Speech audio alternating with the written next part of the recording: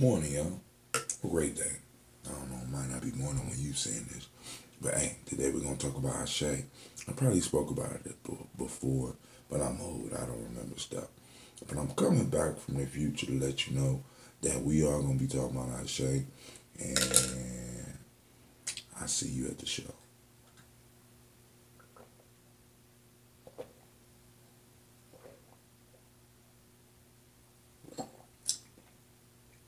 Go to the show. What you waiting for?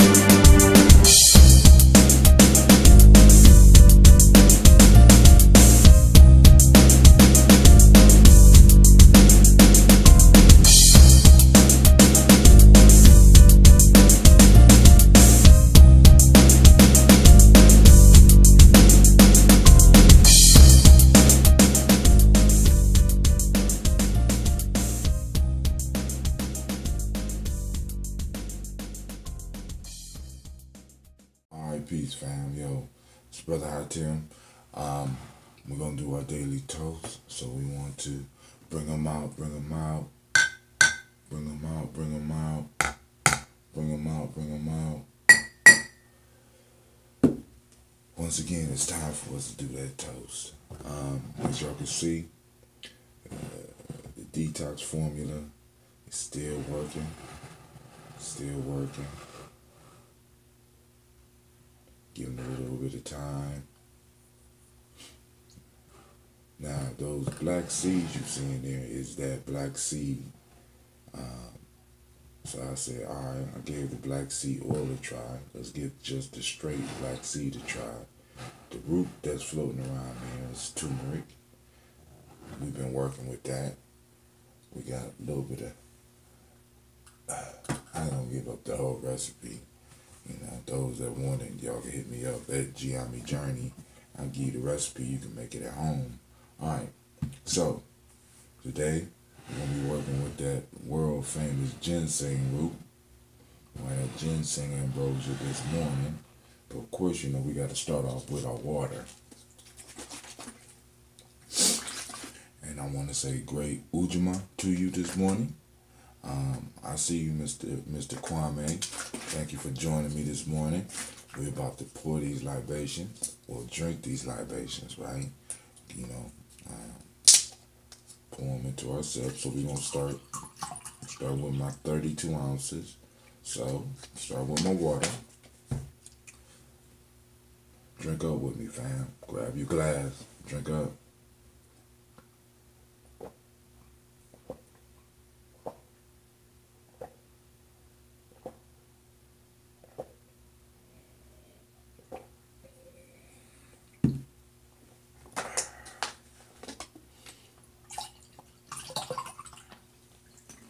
$16 ounces, almost done.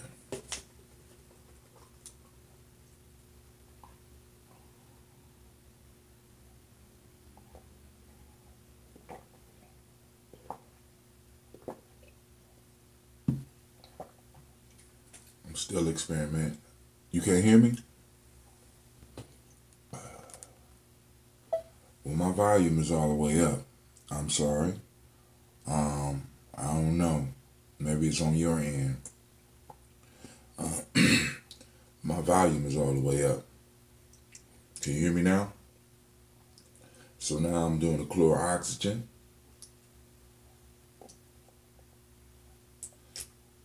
Still experimenting. Review is coming soon. I know I've been promising y'all the review on the black seed oil.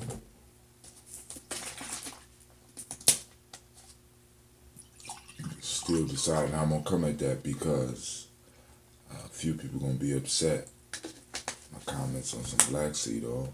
So, drinking that chloroxygen.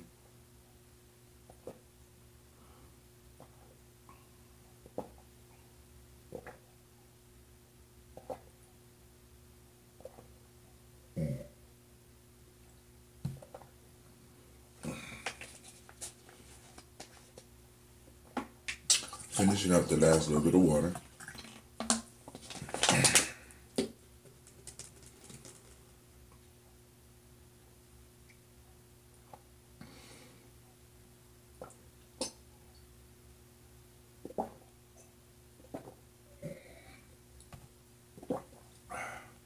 Now it's time for that ambrosia. So this is the ginseng with the root. I didn't put any of the crystallized ginseng in there. This is a straight root. It's been sitting for a couple of days. Added a new batch to it, so that's going in. See how it is. You still can't hear me, bro? I don't know what's going on as far as that.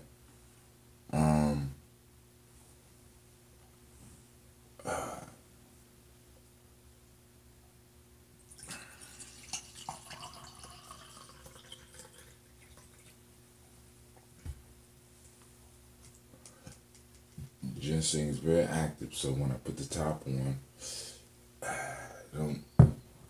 it don't like being held up. Hold on.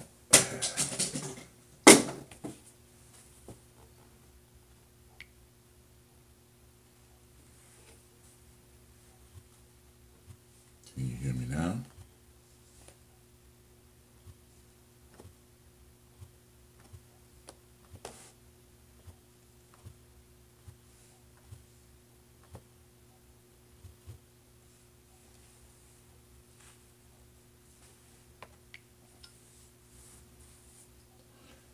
All right, so now, of course y'all can't see it because it's in the blue glass. All right, so here we go. First sentence, shouts out to the creator by whatever name you choose. Call it creator. All right. We toast the creator. We lift that energy up. And we say Ashe. Now, speaking of Ashe, that's what we're going to be talking about today on the show. Ashe. All right. So now from there we move to our personal ancestors. We call on our personal ancestors, our friends and family that have helped build us into who we are today, who have given us the skill or at least given us access to the skills. Because some of us wouldn't know most of the stuff we know if not for those individuals who came into our lives and sparked that interest in the points of mastery that many of us are working on in our lives at this point in time. We want to thank those ancestors. We want to remember those ancestors. We want to toast those ancestors. We want to lift those ancestors up and thank them for being present in our life. And thank them for blessing us. And thank them for having the insight and the foresight to help build us into who we are today. So we toast them and we say, Ashe.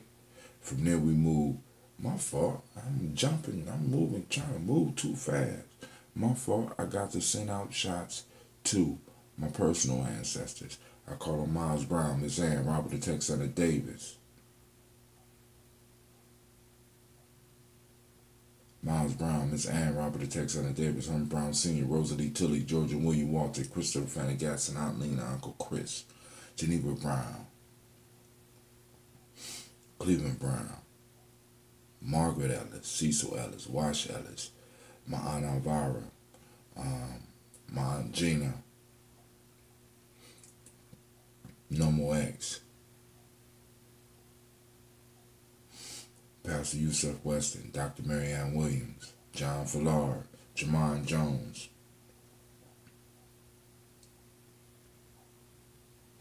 Elder Donaldson, Elder Hairston, Elder Farmer, Montague Pittman Now, Mama Malika,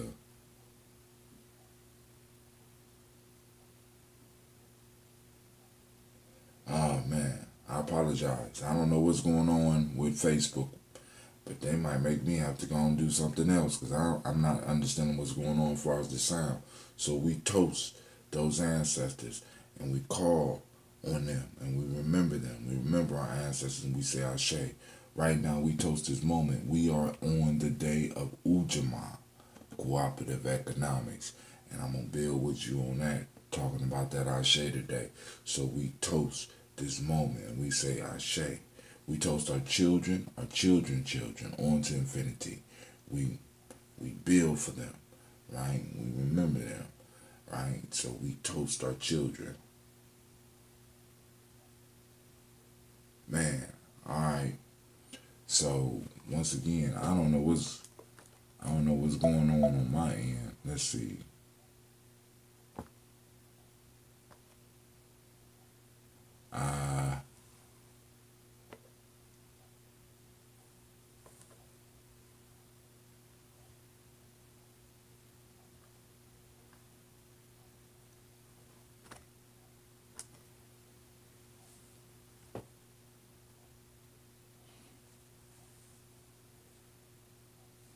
One more time.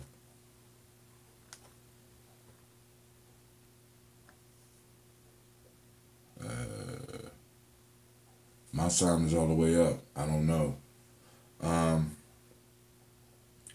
We toast. All right, we toast and we say Ashe. We toast our children on to infinity because everything that we build, everything that we think, say, and do is for them. So we toast and we say Ashe. Last but not least, I toast you. I thank you for joining me every day. When you do join me, those that are here now, those that are not, I toast you. And I say Ashe. Ashe. Ashe. Ashe. I wish you peace, power, and 100 years.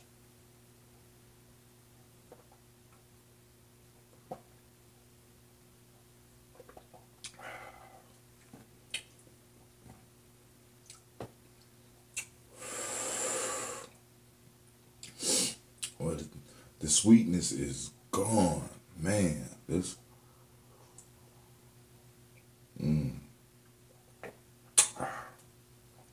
good sipping. Yes, Lord. All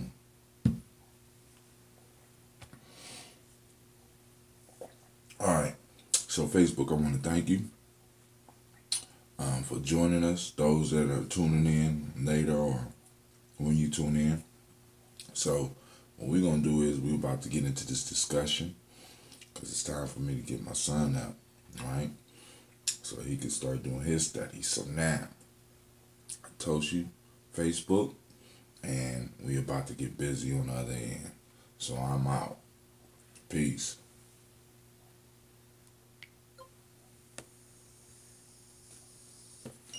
All right. It's just me and you two. Just me and you.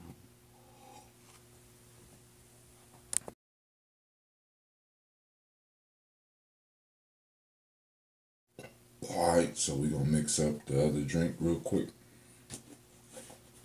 This time I'm going to start with the coconut oil.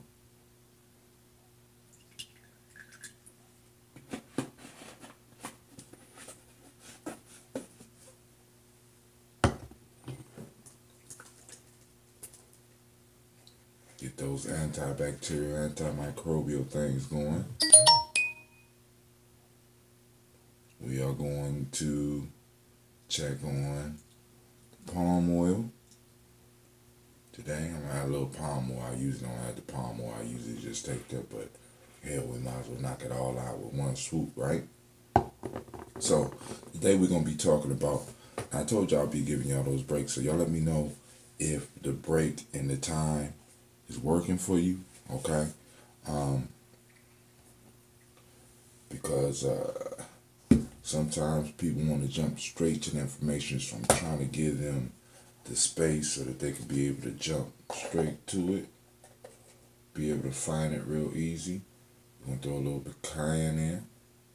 That's a little bit too much cayenne. Alright. I'm going to throw that cinnamon in.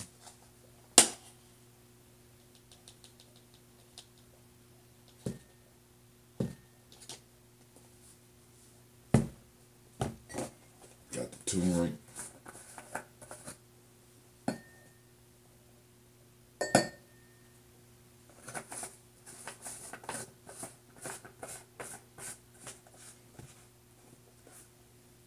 Throw the cinnamon in already. You got cinnamon in there already. And that ambrosia vinegar. I'm going to have to refill that bottle. I'm going to have to go home and get into my reserves.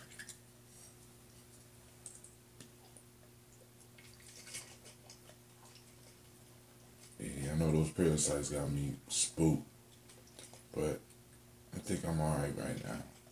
So we're going to be able to give it a break for a couple of days. Maybe. I kind of like the detox drink. Never had a detox drink that I like. So now, what we talking about today, fam?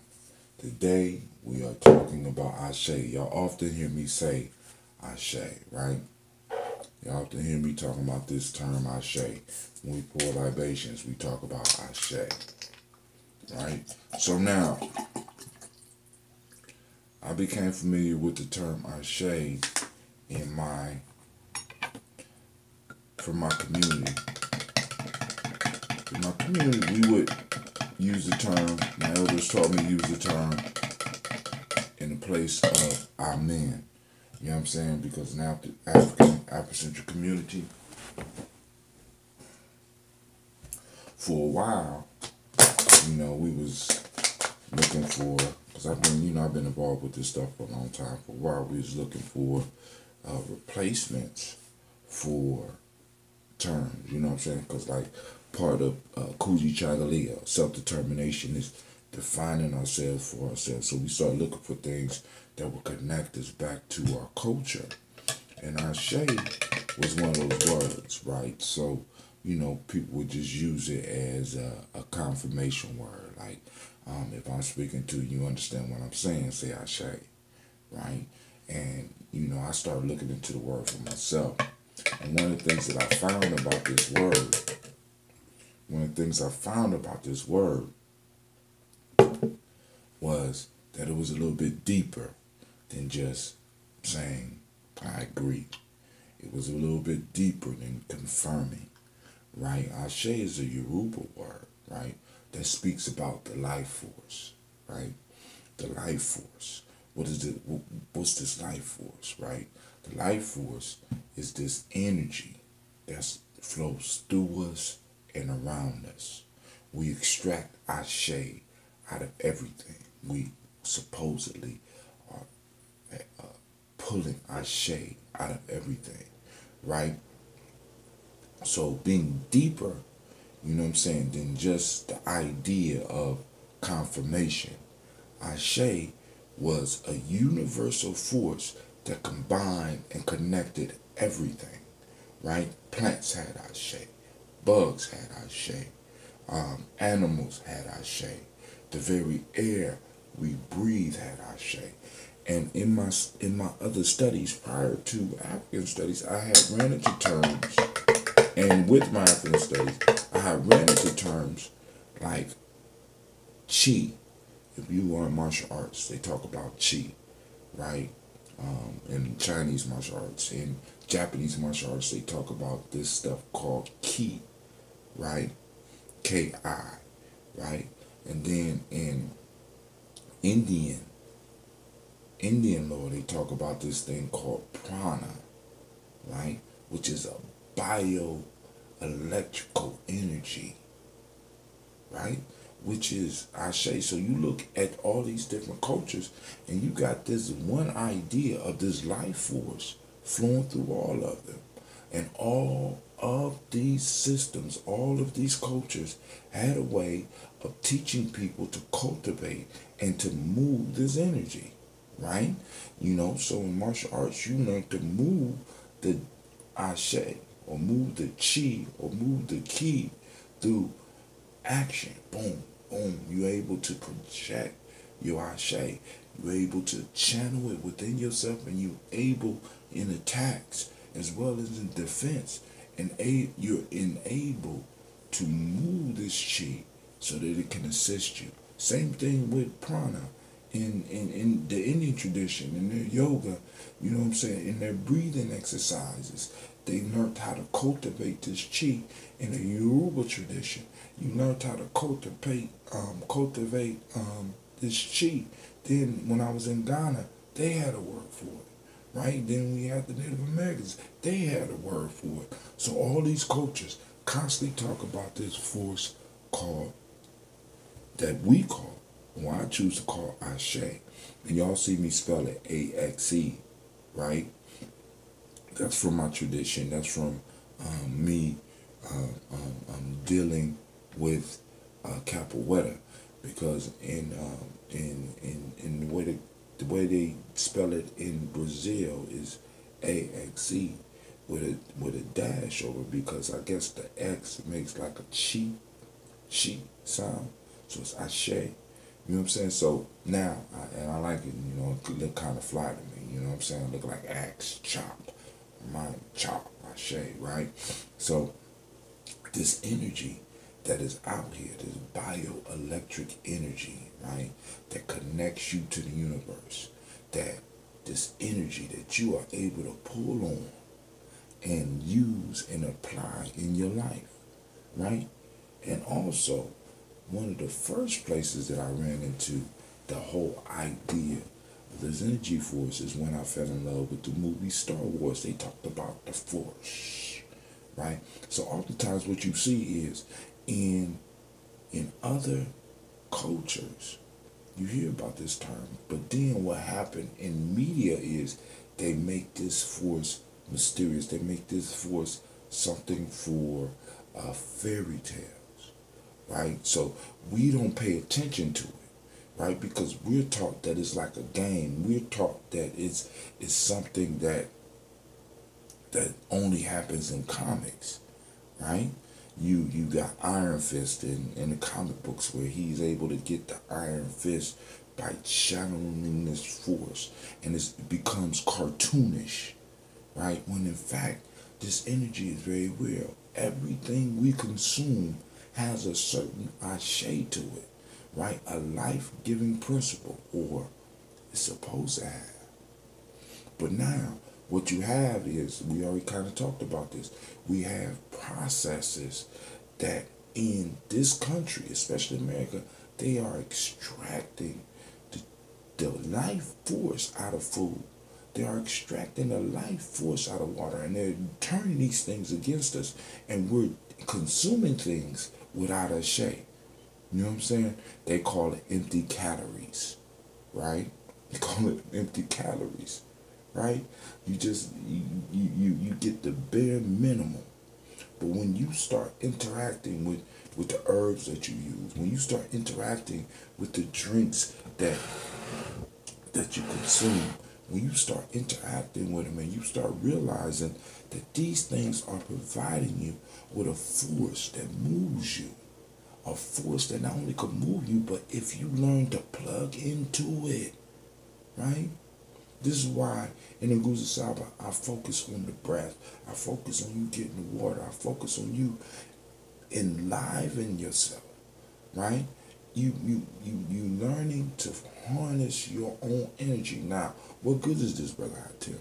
When you can influence your energy, you can influence the energy around you. I need y'all to really understand me. This is why we talk about the Ashe breath. This is why we talk about taking a whole breath, so that we are able to pull this energy out of the universe and get it moving in our body. Now, anybody who has ever been to a funeral of a loved one, and you walk in and you look at that body, at the weight, you notice something missing, don't you? Right? Other than them not moving and stuff, there's a certain energy that's not them in the casket. You understand what I'm saying? There's something missing, and it's this ashe that we are able to pull in and use to keep us alive. When the ashe is gone, death comes. Right? So we need to learn to harness our ashe. Right? When our ashe is low, we become sick. So we need to learn how to pull this life force in. This is why, like I said, I focus you on that breath, right? You know what I'm saying? Adding living things to your diet, greens and the fruit and the nuts and stuff like that, because you have to extract this energy force. And by building the force up in you, you can start influencing things in your life, right? With the ashe, the thing I want you to understand is this. Life attracts life, right? Not only can you start harnessing the ashe, once you start moving in the mind state that you have this power, whatever you call it, you have this power, you start attracting things into your life, right? By us ignoring this life force, by us ignoring it, acting like it don't exist, you know what I'm saying? What we do is we rob ourselves of power. We rob ourselves of the ability to bring into our lives what we need to bring into our lives, right? You know what I'm saying? Because it's like, it's like you're a battery, right? Now, one of the things you got to watch out for a lot of times is that you have ashe suckers, individuals who can't get their own energy up, so they gravitate to you to try to suck your energy, right? Understand, this is a fair trade. You know what I'm saying? You don't want people around you just sucking on you. One of the reasons that I went from trying to do things with people in person and started doing more of the daily doses and doing more things just with podcasts and stuff like that was because you got some people who are sick and don't even know they're sick, right? They're sick. They're not able to pull on their own ashe, and they live off of pulling off of other people's life energy, right? You're going to need to start pushing certain vampires, you know what I'm saying? They're pulling, a vampire is something that lives off of ashe. They live off of your life force. They're pulling on it. Some of y'all in relationships with people who just pull off your life force. Some of y'all work in places that's just pulling on your life force, right? So now, on this day of Ujamaa, right, one of the most precious resources that we have, the one that feeds all 5 parts of the being, all 5 parts.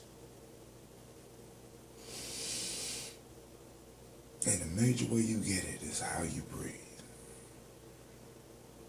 The major way you get it is in your breathing. Then in what you drink. Then in what you eat.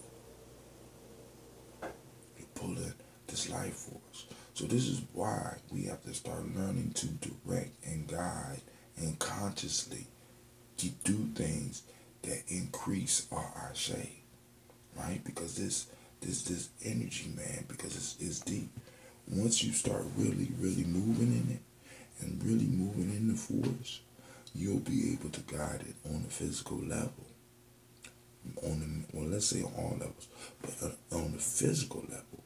And you can go to YouTube now and you can pull up people using their ashe, using their chi force, and doing incredible things. But I don't want you just to be a spectator of this force. I want you to start experiencing and allowing it to flow in your life, right? So that you can start creating miracles for yourself. Right? It's not luck. It's not a happenstance, right? It's something that you could plug into.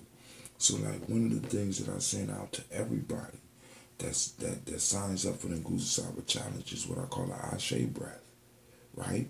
I do not. I culturally appropriate. I'm gonna be honest with you. I culturally appropriate exercises, right? And I purposely get us focusing on using our cultural words and using it in our culture so that we could build ourselves up, so that we could move in life in the way we want and bring the things into our lives that we need so that we could build. Right? I'm exchanging every day that we sit and we talk every day when I'm doing this. We exchanging our shade. Right? The small amount of comments that y'all giving, y'all sending me life energy. Right? I'm pouring life energy into you. I'm pouring Ashe into you. I'm pouring bioelectricity into you because I'm focused on making sure that I'm able to bring a value into your life. The value I'm bringing is I'm awakening the ideas of some of these ancient practices, some of these ancient ideas that I'm trying to awaken up in you, right? And the major one that I'm trying to wake up in you is that Ashe, you have the power. It's all around you. You just can't see it.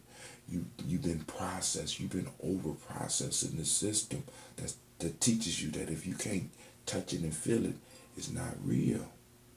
But you come from a culture. You come from a people that's for a long time been able to comfortably deal with the mysteries of life and been able to use the mystery of life, like this Ashe energy, to make things happen. Something happened to us where we were stripped. We were stripped. And because we were stripped of these ideas, because we were stripped of this consciousness of the great mystery, because like really when you're talking to Native Americans, they make it very clear to you. They call it the great mystery, right? The whole, all this energy, all these things around us, we can influence them, right? To start working for us, rather than us struggling through life in the way we are. And the more of us that start practicing and recognizing the energy, the more powerful the group becomes. The more powerful the group becomes, the more powerful the individuals become. We're not directing and guiding our life force. We got other people draining our life force. When you go to those jobs that you don't like, right?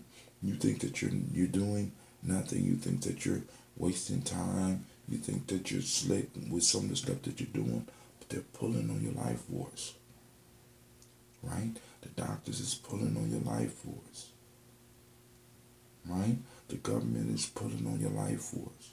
A lot of y'all are focusing and sending energy focused on stuff that you don't need to be focused on.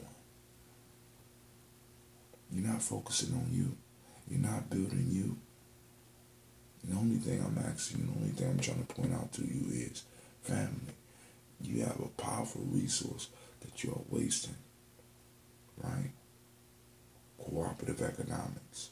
Economics is about how things flow, right? What are the economics of your life?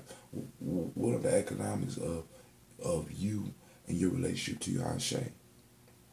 Are you spending it properly? Are you getting a return on your investment, ROI? Are you getting a return on your investment in life force? In the things that you're applying your life energy to? So, this is Brother Atim. I want to thank you for tuning in. I would appreciate comments, your ideas, your experiences. You can post them down below, right? Make sure you take the Nguzo Saba challenge. It'll be posted down below. Make sure you support G&J because we're supporting, you know what I'm saying? I'm supporting you, you know what I'm saying? All those friends and family at Gye-Nyame Journey. You know what I'm saying? When you give to us, we give to you. You know what I'm saying? You support Gye-Nyame Journey. I support you with that ambrosia, right?